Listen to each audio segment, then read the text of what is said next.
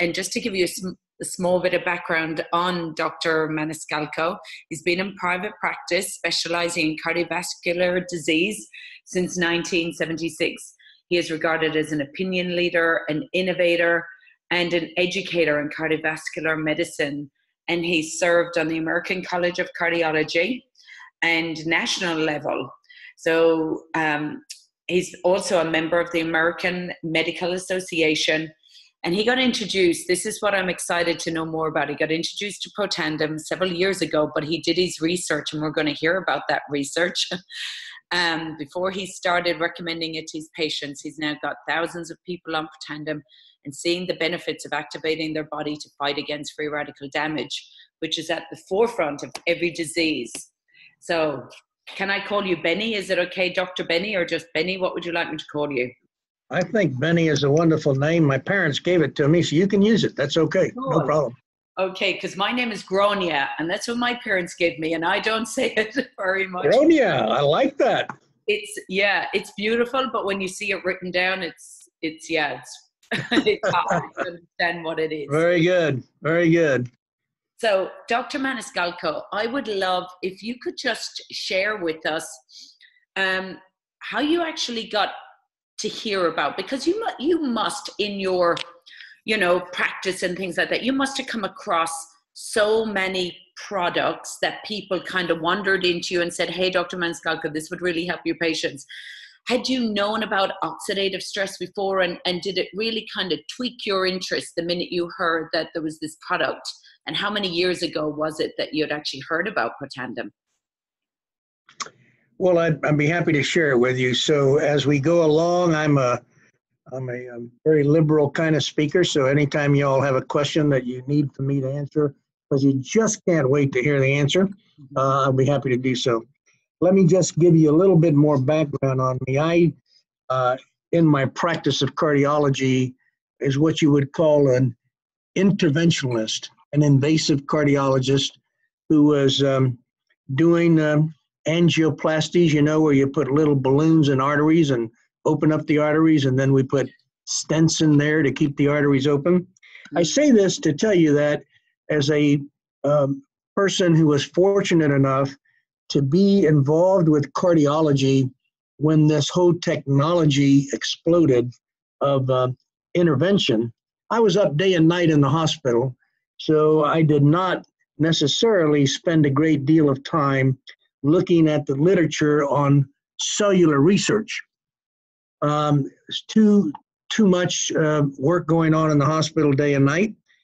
But a funny thing happened on the way to the forum. I retired from the laboratory in about 2001, and a young man who I knew came by my office.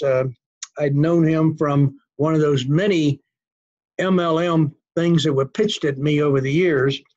And he said to me, Benny, I finally have something that I know you're going to want. It's a product that's going to change the entire world and the way you practice medicine. And I simply said to him, Satan, get out of here. And he said, no, you've got to really pay attention this time. I know I've brought you some other things that weren't so good. So I said, okay, so what's the deal? So he tells me about this little yellow pill. And I say to him, look, I just don't believe any of this stuff about the pill.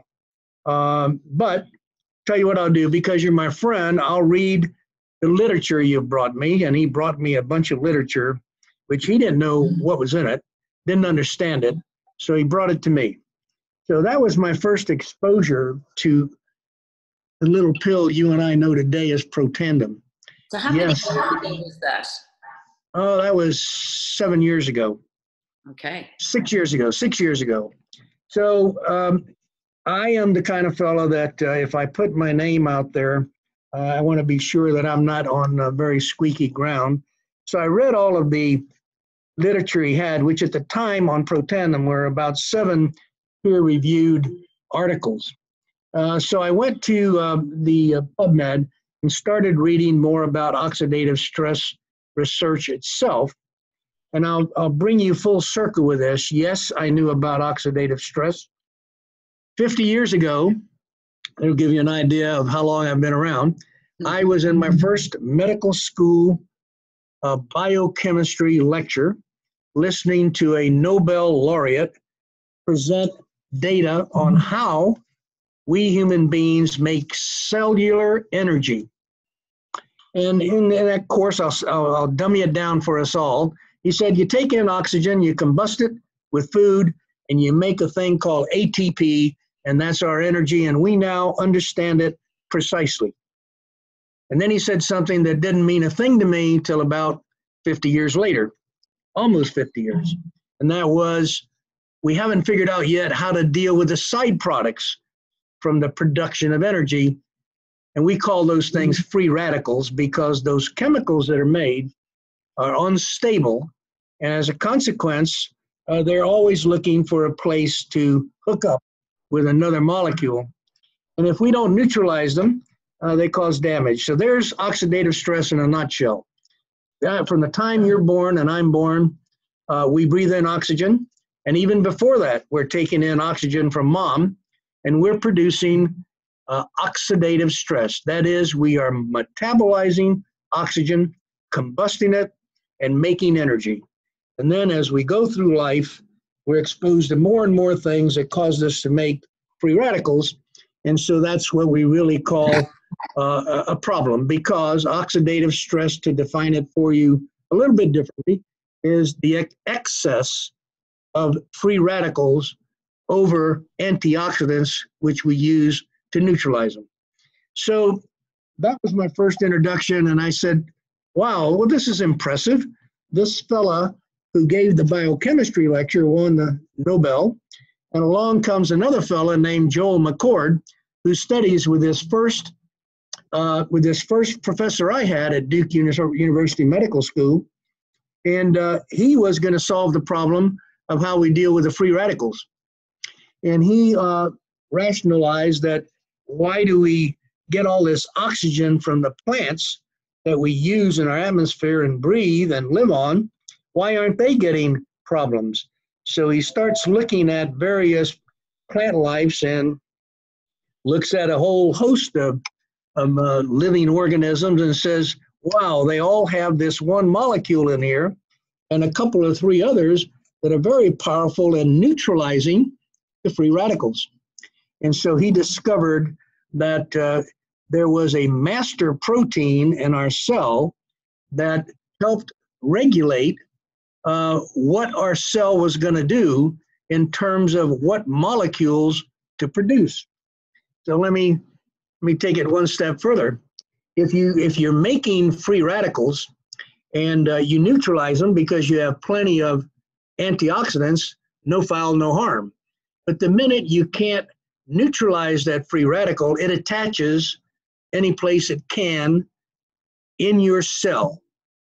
It can attach to the membrane of the cell. It can attach to the mitochondria. It can attach to the chromosomes. It can attach to the nucleus. And when it does, it creates a situation in which there is a foreign substance which the cell recognizes as being foreign, and we get an injury. And the minute you get that injury, the cell must do something to contain it, stop it, and make it go away. So it turns some of its machinery into making molecules which are part of the inflammation reaction. So let me say that again. If you have an injury, the body will always make proteins that are going to contain the injury and repair it. That's called inflammation. And inflammation always ends up in a scar. And that means you and I, as we're having this talk tonight, are making scars as we sit here, because we're breathing oxygen, we're combusting it, we're making free radicals, and we have a response in our cell trying to contain them. But the minute we can't neutralize them all, then we start getting the scar, and that is called disease. So at the cellular level, we call that aging. At the macro level, we call that disease, because every time we make a scar, we replace a normal cell. And if we replace enough normal cells, we injure the organ And if we injure the organ, then we have things like heart failure, kidney failure, strokes, heart attacks, etc., cancer. So in short, what we really have is the beginning of all disease comes from this whole process of injury occurring by virtue of the fact that we're alive. Having said all that, I learned that before I went back to this young man who told me about this product. And I said, well, if it in fact cuts down on inflammation, then I must be able to measure that. And it turns out that there's some laboratory tests that we can run. And I took the first 100 patients that I gave this product to, measured their levels of inflammation and the inflammatory proteins in their blood, gave them the little yellow pill, and remeasured in 2 to 3 months. Okay. I didn't know what I'd find, but here's what I found. Every one of them dropped their inflammation levels. Every one of them dropped all of their oxidative stress levels. Therefore, by taking the medication and turning on a process which you now know as NRF2 activation. So what Dr. McCord discovered was that there are natural occurring life forms and plants and foods that if put in the right combination, we will be able to turn on the mechanism through the NRF2 molecule to make huge amounts, millions per second, of antioxidants, which we were not making at that point. And that is what stopped the inflammation. Therefore, it stopped the scar formation. Therefore, it's delaying disease and retarding the whole process of aging. So that's how I got into it. I tested all these patients, and to date, probably in our practice, we've had somewhere between 3,500 and 4,500 patients on the product, and I recommend it to every single living human being who walks through my door. Wow. I'm just going to try and mute everyone and then unmute you again because some people have joined. Okay. And then Benny, can you unmute again? And we'll see whether that is any better. Sure. Sorry about that. That's amazing. So a couple of things that I was intrigued to hear about. So you studied maybe, what, around 100 people or just some of your patients? And have you... Yep. No, I studied the first 100 before I ever got involved with recommending this. I wanted to see for myself, not what someone else had written or done, what the response would be of inflammation and inflammation markers in the blood to taking Protandim. So I did that, the first 100 patients. Wow. And you saw a decrease in every one of them.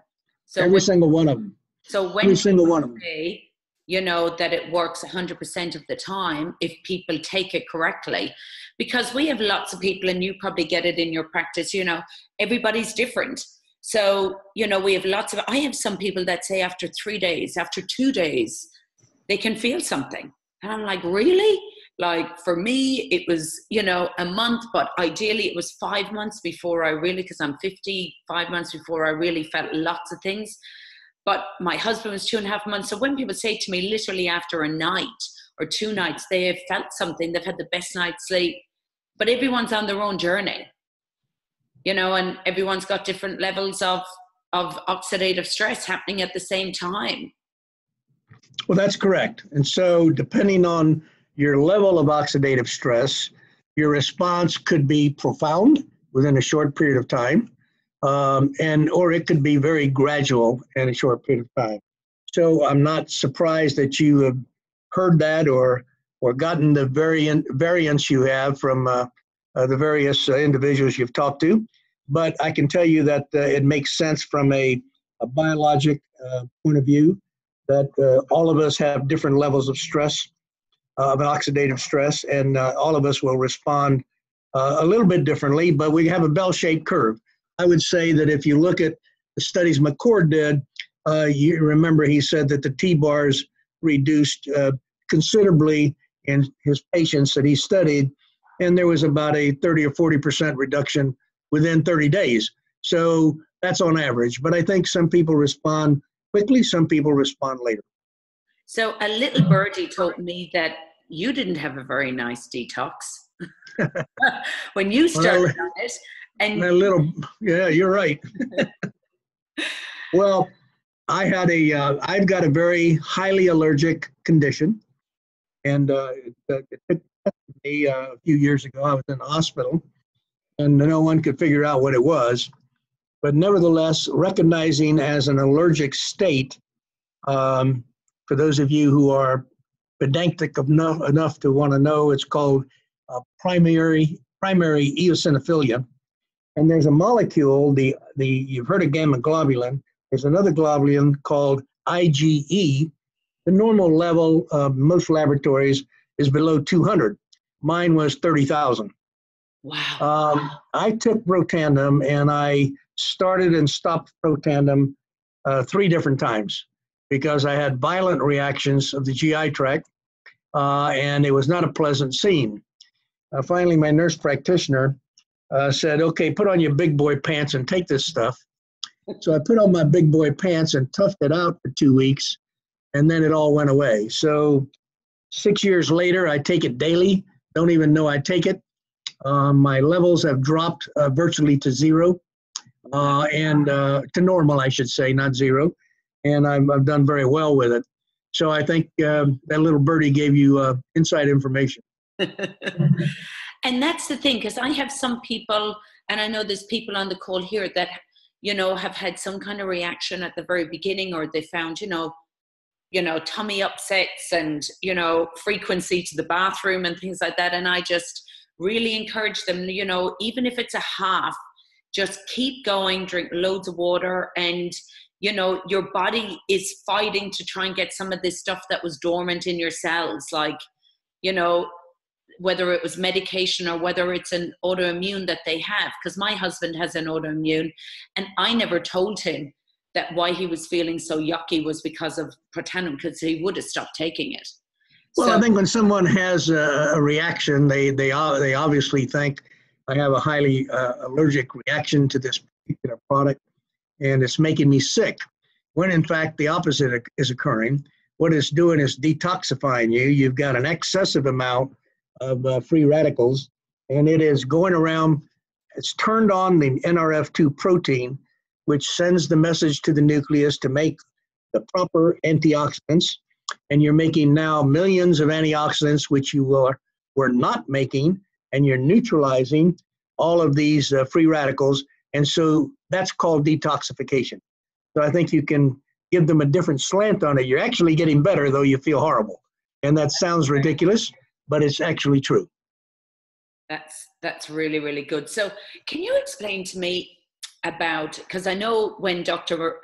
Mark Gordon came over here, one of the big things for him was when he saw it in the Heart Association journal, his eyes pricked up, being a cardiologist, and just went, wow, they don't actually really talk about snake oil. So there must be some truth to this product, because if it's in the Heart Association, I need to start taking a good look at this. Well, Mark is a wonderful colleague, and he's done a wonderful job in spreading the word and the good news about Protandim and oxidative stress. And it's always a great, humbling experience to be around Mark. What he was referring to is the Ohio State heart study. It was printed in the journal Circulation, which is one of the main journals of the cardiovascular community. And the study went something like this. If you all know that bypass surgery has been in vogue since the late 60s, and it is a mainstay of our therapy in patients who have such critical blockages in their heart that we provide a new route for their blood to flow to their heart, and that's called a bypass. Well, bypasses are predominantly done with veins, and more we're using arteries, but the study at Ohio State was done with veins. If you think about your body, arteries carry the blood away from your heart that is highly saturated with oxygen. So it's got high oxygen content. Veins, on the other hand, are in a low oxygen environment because they're bringing blood back to the heart that has had all of its oxygen removed. Well, they reasoned if that's true, and if it's true that oxidative stress causes this inflammation, which is what we see as the root cause of the plaque in the arteries, I wonder if we treated this vein in some fashion, we could prevent the clot or the plaque. So they took a vein and they incubated the vein, the kind of vein we use in bypass surgery, in a low oxygen tension, and found that there was no reactive inflammatory production of plaques. And then they took the same vein and put it in a very high oxygen environment, and lo and behold, it got the plaques that we see in everyday coronary disease or vascular disease. But the hooker was, the third time they looked at the vein, they treated it with Protandim, and they prevented the production of that plaque. Now that's a most astonishing discovery for a cardiologist or for any physician who understands oxidative stress and cardiovascular medicine. So when I saw that article, I simply said to myself, this is the greatest discovery about cardiovascular medicine and how we can help in my career. And to date, I will maintain that though we've unraveled the chromosome and DNA and so forth, the greatest discovery in my career is the discovery of the NRF2 pathway and the ability to turn on the mechanisms to produce antioxidants and prevent the inflammatory response. So what Mark told you was that it was a hallmark study for him as well. And so I can tell you that had we known this, or I'd known it before I got into this area of knowledge, I would have treated every patient who had bypass surgery with Protandim. Now understand, I treat every patient or recommend to every patient and every non-patient that I meet that they take Protandim. Why? Because if you followed my attempt to share my knowledge, not my passion, my knowledge, if in fact inflammation leads to a scar, and if in fact we can prevent that, and if scar is called aging at the cellular level, we ought to be able to extend life. And in fact, that is exactly what was proven in an NIH, the Division of Aging study, where animals were treated with and without Protandim in various groups, and those animals, they were mice, they were treated with Protandim, had an extension of their life, which was significant. In human terms, it would have been along the order of 25 to 30 years.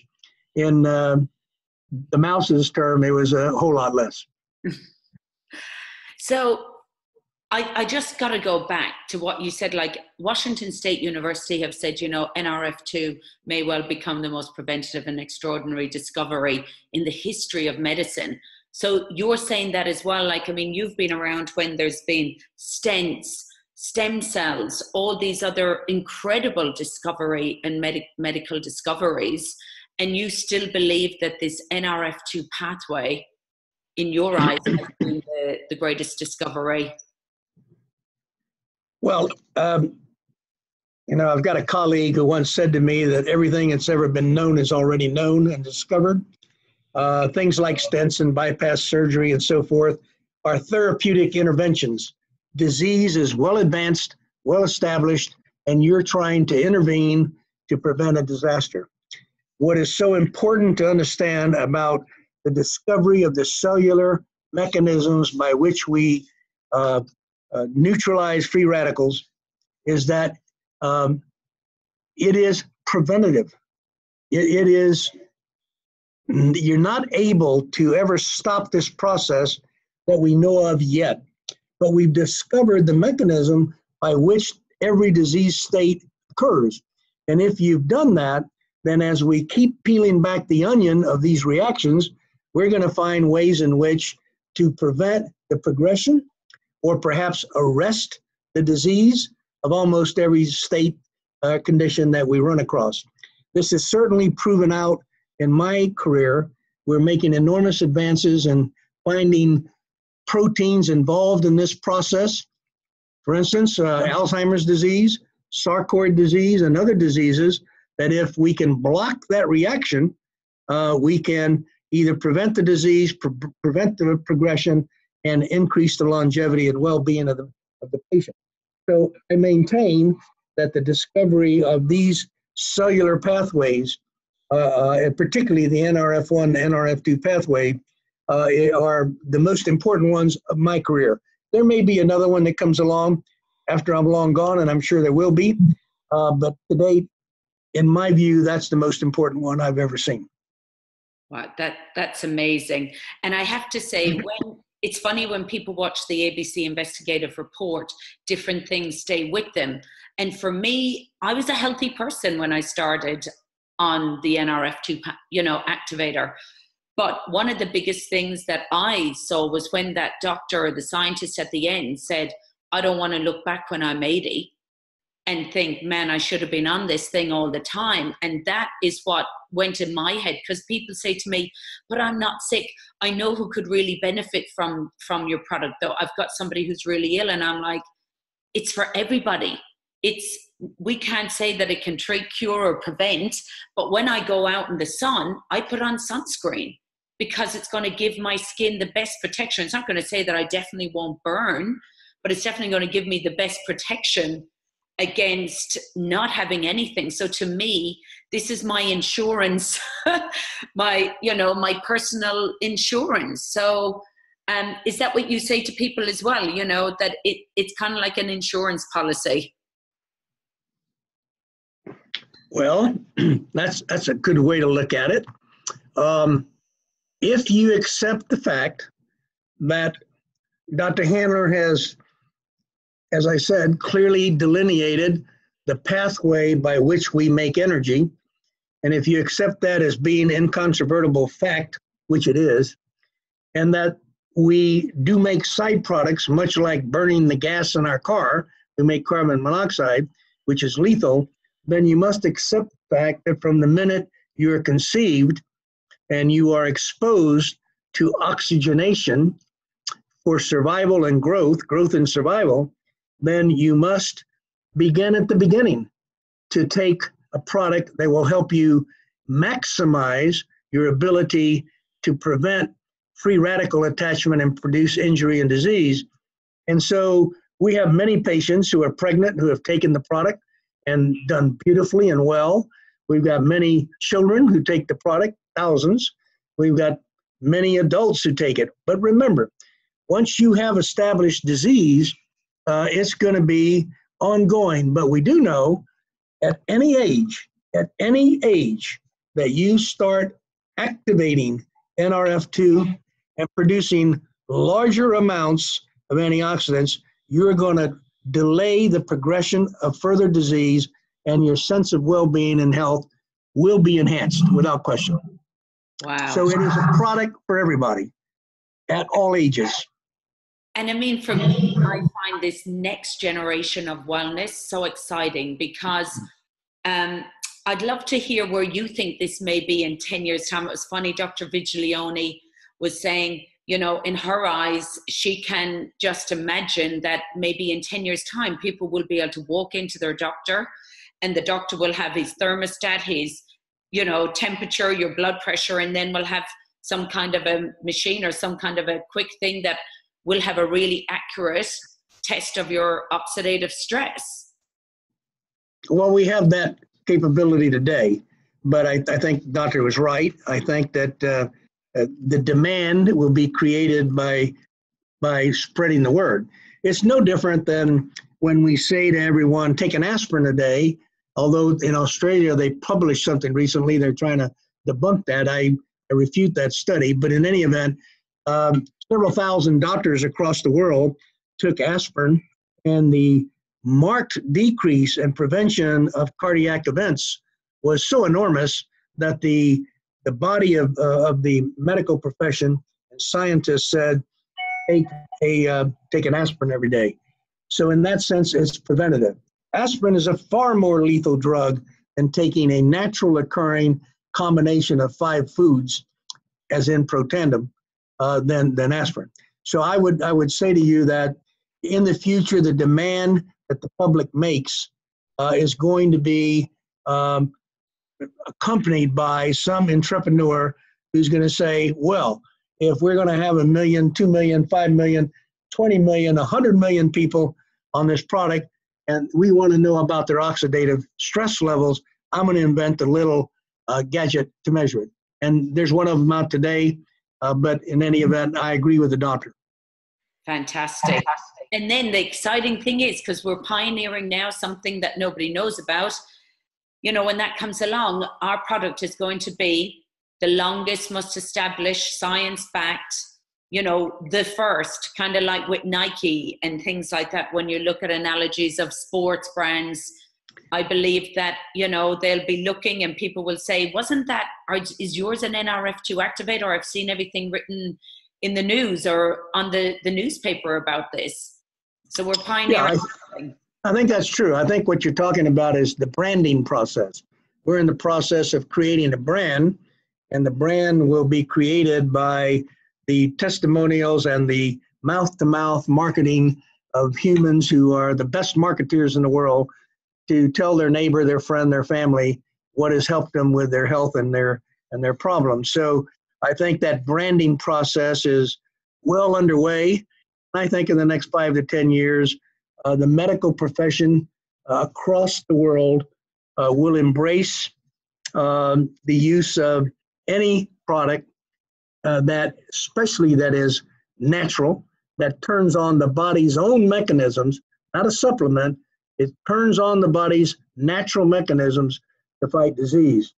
So I think that's an accurate statement. I see it coming. It's just a matter of time. That's so exciting. Look, I'm going to stop the recording and thank you so much. But we have got, you know, nearly 60 people on the line that are going to want some questions. Maybe if you could just stay on for a few minutes. I want to thank you so much, Dr. Maniscalco, for that amazing information, incredible information. I know well, we're at the right time with the right product. Well, you're very welcome. I appreciate you sharing this time with you, all of you who are on the call. Thank you.